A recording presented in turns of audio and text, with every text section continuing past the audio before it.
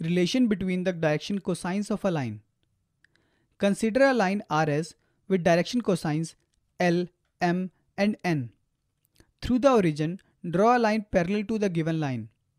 Take the point P, x, y, z on this line. From P, draw a perpendicular PA on the x-axis. Let OP equals to R. Then we can say cos alpha equals to OA by OP, that is x by R. Or we can say L equals to x by R. Thus x become L into R. Similarly, y equals to m into R and z equals to n into R.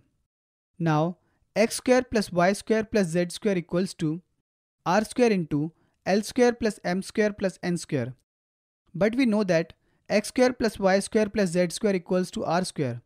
Hence, we can say that L square plus m square plus n square equals to 1.